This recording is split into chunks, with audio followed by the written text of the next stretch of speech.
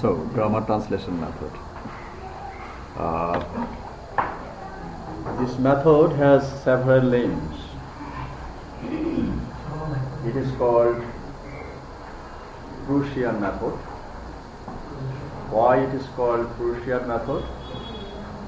Because GTM started its journey with some scholars, and they are the German scholars.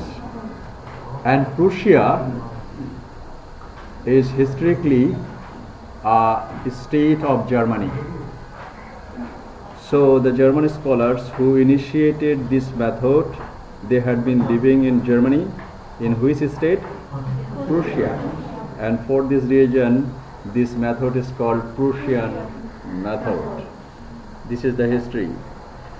This method is also known as classical method. Classical method, in which sense? We know the term, the meaning of the term, that is the classic. Classic means the supreme in its quality. When Sachin Tendulkar hits a ball very superb way, then we can call it classic shot, isn't it? But this GTM is not the classic method in that sense. It is the classic method in which way? Because GTM was applied to study the classical literature. Classical literature, Ovid, Cicero, Virgil, Homer, that means the classical literature, the Latin literature, the literature of Roman civilization. That literature, in order to study that kind of literature, a method was necessary and initiated. What is the method? GTM. And for this reason, GTM is called classical method. Okay. And it is also called oldest method. Oldest method means direct method, audiolingualism. They have started their journey after the second half of 19th century or 18th century, 19th century. However, GTM started its journey from 14, 15, 16, 17. In that sense, GTM is the oldest language learning and teaching method. So, first time is GTM, grammar translation method. It has another name, Prussian method. It has another name, classical method. It has, okay. And the method which was mentioned by B. Sears, an American classic teacher, he told about this method. Which method? Grammar translation method, in his book published in 1845. That means first half of 19th century. And the title in that book was the Ciceronian or the Prussian method of teaching the elements of the Latin language. Whenever you will be asked to write about the history of grammar translation method, you have to tell this. This is classical method, this is old method, this is the brainchild of some German scholar, and it started its journey with some German scholars, and for this reason it is said that is German GTM is the brainchild of some German scholars. Got it? And for this reason, some leading GTM exponent like Johann Seidenstacker, Karl Polch, S.H. Ollendorff, and Johannes Meidinger claim that the GTM is the brainchild of the German scholarship. Though GTM is the early language learning method, one critic criticized GTM. First time they got criticism. Actually, when the people of this world, they had been requiring so many requirements of language learning. Previously, one kind of requirements of language learning was there, that is to study the classical literature. That is their perspectives. There was no immigration, there was no other things. Okay, and for this reason, GTM is the oldest method, language learning and teaching. Okay, but whenever the GTM got its ground well. Many other critics, they critiqued the method GTM in several ways. One of them he said that one critic criticized GTM as the GTM is to know everything about something rather than the thing itself.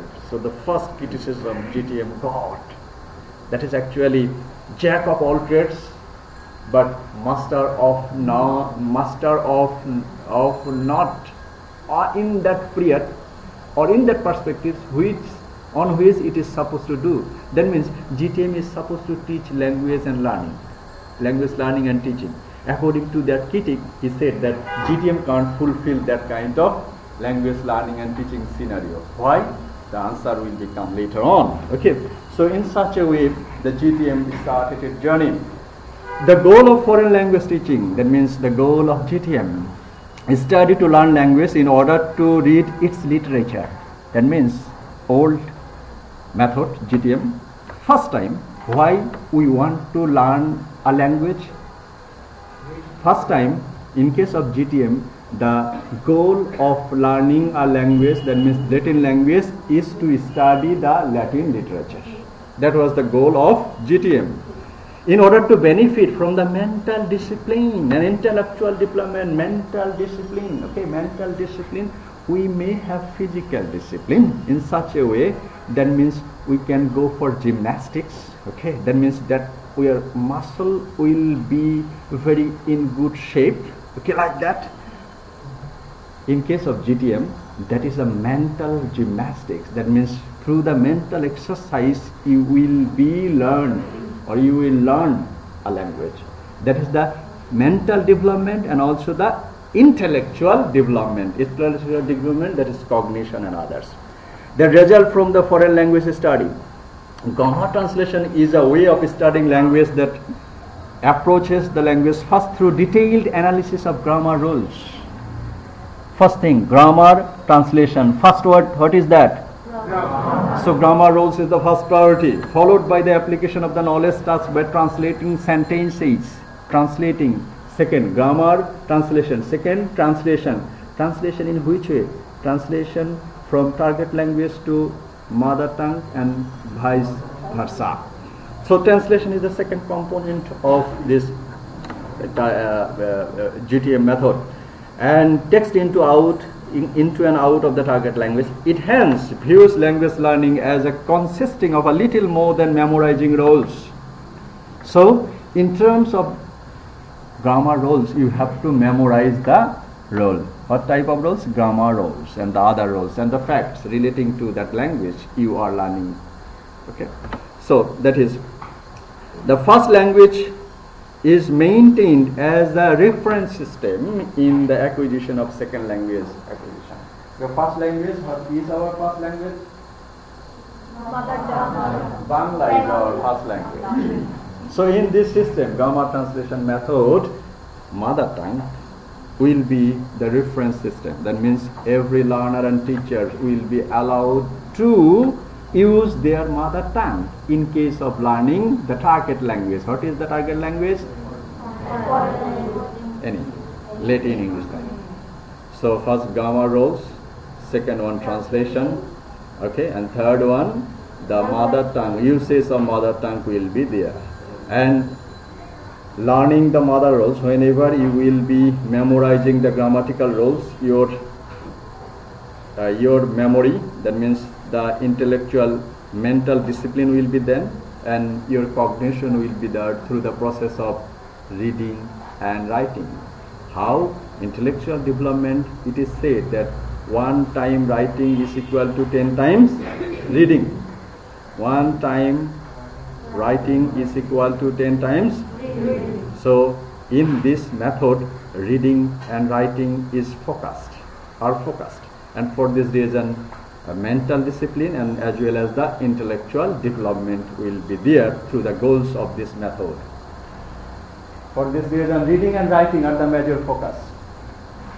We know that in a language there are 4 skills. What are the skills? Reading, writing, speaking and listening. But grammar translation method will be focusing major on writing. And little or no systematic attention is paid in case of the other component of English language or language skill, that is speaking and listening. Little or less or no importance or speaking and listening. So this is the good side. In which way? That means reading and writing will help you to your mental gymnastics, but at the same time it is the negative side that it will not be focusing more on speaking and listening. Vocabulary selection is based solely on the reading text used. Okay. Previously, when we had been reading in class 6, 7 in the previous session at the time of grammar translation method, actually we started in Bangladesh. We had been following grammar translation method up to 1980 decades. Okay, 1980 সাল পর্যন্ত 90 সাল 80 সাল 89 সাল পর্যন্ত আমরা we had been following GTM. Okay, at that time what we did, there are several things over there. That means in order to learn the vocabulary, প্রত্যেকটা বইয়ের chapter শুরু করার আগে কি থাকতো, ওয়ার্ড মিনিং গুলো থাকতো। আমরা একটা টেক্সট পড়তে যাচ্ছি, একটা গল্প পড়তে যাচ্ছি, গাইড বইগুলোতে কি থাকতো, প্রথমত ওয়ার্ড মিনিং, সবগুলোর ওয়ার্ড মিনিং থাকতো। এবং তারপরে আমরা শুরু করেছি কি, গ্রামার শুরু করেছি কিভাবে, পার্টস অফ স্পিচ থেকে শুরু করে, পার্টস অফ স্পিচ, তারপরে জেন্ডার, তারপরে হলো মেসকুলাইন, যে কি যেন সিঙ্গুলার প্লুরাল, তারপরে গিয়েছে টেন্স, তারপরে হচ্ছে ব্লা ব্লা ব্লা। So we started from the very roots of the grammar rules and the roots of the vocabulary. That are the basic roots of this grammar translation method. So in typical, so and how many of you have dictionary right now? Hard copy. Okay, number is less. Number is less. And why? My question is intended for this reason, that is now we are not habituated to use dictionary. But GTM, when GTM had been applied, 80 Dev Dictionary, Bangla Academy Dictionary, they had been hugely popular. And we have to purchase this in order to study language. Okay, so and why that happens so? That is, you have to learn the vocabulary of the target language in order to study the language. There is no alternative way. You have to study that. And for this reason, these vocabulary items, that is pairs of word meaning, and other things were applied solely in grammar translation method. Words are taught through bilingual words lists, dictionary study, memorization. These are the basic tenets or characteristics of grammar translation method. You have no alternative way to memorize the vocabulary, to learn the language. That was the core component of GTM. In a typical grammar translation text, the grammar rules are presented and illustrated. Okay, errors analysis. Okay, presented. So what is the problem? Grammar and grammar structure will be analyzed, and at the same time the rules will be analyzed. Grammar rules you have to memorize, and at the same time you have to analyze the grammatical rules in order to memorize the grammatical rules and also the grammatical items. Okay, and presented with their translation equivalents, and translation exercise are prescribed. In SSC examination earlier, of course, there was a passage translation, isn't it? Passage translation and sentence translation. Why? That is the method that is we had been following at the time, GTM, that is grammar translation method. The sentence is the basic unit of teaching language practice. Okay, so we start with sentence, basic unit, the structure of the sentence. Okay, and sentence, verb and agreement, okay, and also subject verb agreement. So these are the mass of the lesson is debated.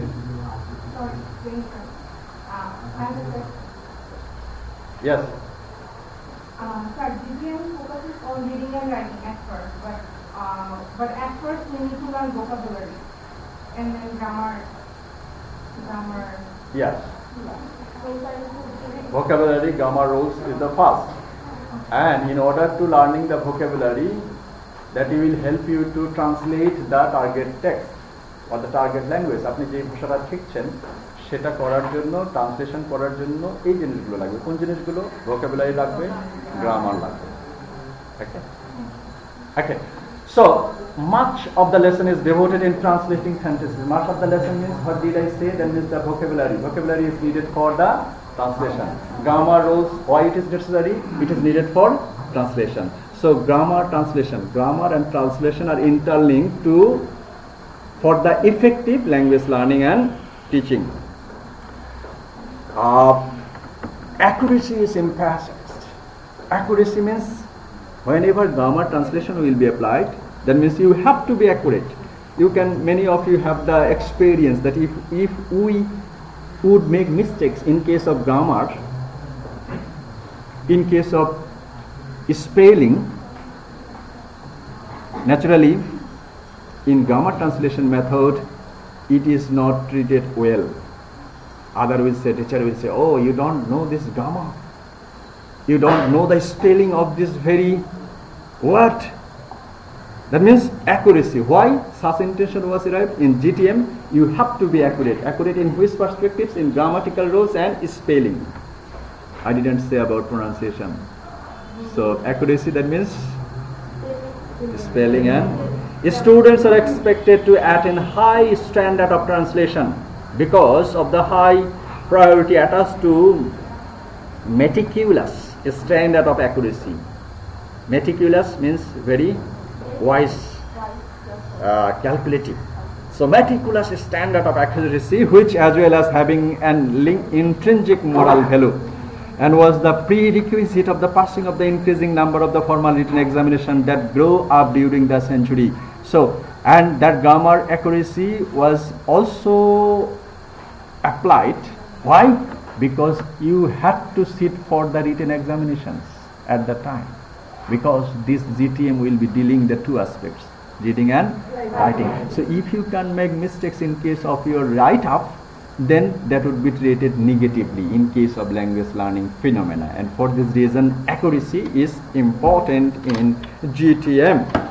Grammar is taught deductively, very effectively, and by the presentation of the study of grammar rules, which are prescribed through the translation exercise. And in most grammar translation text, a syllabus is followed the sequencing of grammar point to a text. Then we have come goal, then syllabus. What would be the syllabus then? What is your target? You want to teach grammar and translation, and for this reason we have to select our item in our syllabus. What would be the select? That means in case of grammatical rules I have said, that means we start from sentence structure, then parts of speech. Parts of speech is relating to grammar. Parts of speech, then sentence, then tense, then voice, then narration. These are all relating to. In terms of vocabulary, what would be the syllabus? Fill in the gaps with the words. That means fill in the gaps with the words. That means you have to understand the meaning of the words. Then pairs of word.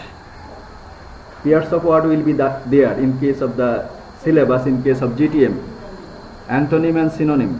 Antonym and synonym will be there, and suffix and prefixes will be there.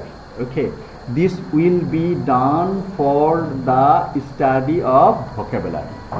And the syllabus, if you want to teach English language following GTM, then you have to follow this syllabus. That means the grammatical based syllabus, and also the component will be the vocabulary in terms of learning the vocabulary.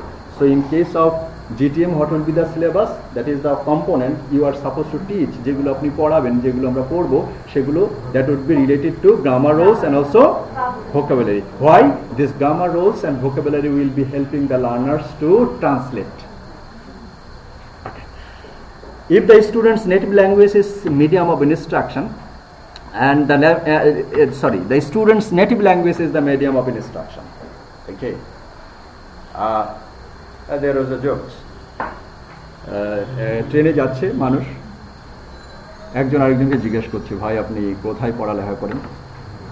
তো বললো আমি ইউনিভার্সিটিতে বাংলা বিভাগে পড়ি English version. English version means there is still a portion at present.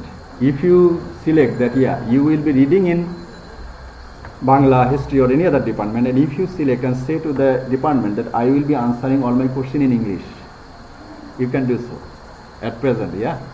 So that students with proud, he said that yes, I study in Bengali, but in English medium. I am supposed to write my answer in Bengali. এটা বলার পরে উনি আরেকজনকে জিজ্ঞাসা করলেন আপনি কিসে পড়েন? বলল যে আমি ইংরেজি পড়ি Bangla medium. Actually, that is very much related to GTM. That means the student's native language will be the medium of instruction. Okay, in case of teaching noun, grammar translation method বলা হবে noun মানে হলো বিশেষ্য। বিশেষ্য মানে কি? যে কোনো কিছুর নাম। তার মানে আমি noun পড়াচ্ছি কোন ভাষায়? In GTM, students' native language is the medium of instruction, and it is used to explain the new words. Sometimes, actually, many of the learner, many of you, naturally say that yes, I can speak 5 languages. আমি 10টা ভাষায় কথা বলতে পারি, 5টা ভাষায় কথা বলতে পারি, কিন্তু নিজের মাতৃভাষায় কথা না বললে মনের শান্তি লাগে। But in terms of, আপনি তো এটা বলতে পারবেন না analysis. In case of mental and intellectual development, when the cognition will be there, understanding will be there. So I think Milton Aristotelica, he says that yeah, let me know and judge according to my own conscience. আমাকে আমার মতো করে সমস্ত কিছু বোঝার চোখ দাও। Oliver ক্রমার Charles the first মিল্টনকে বলল যে আপনি আসেন আমার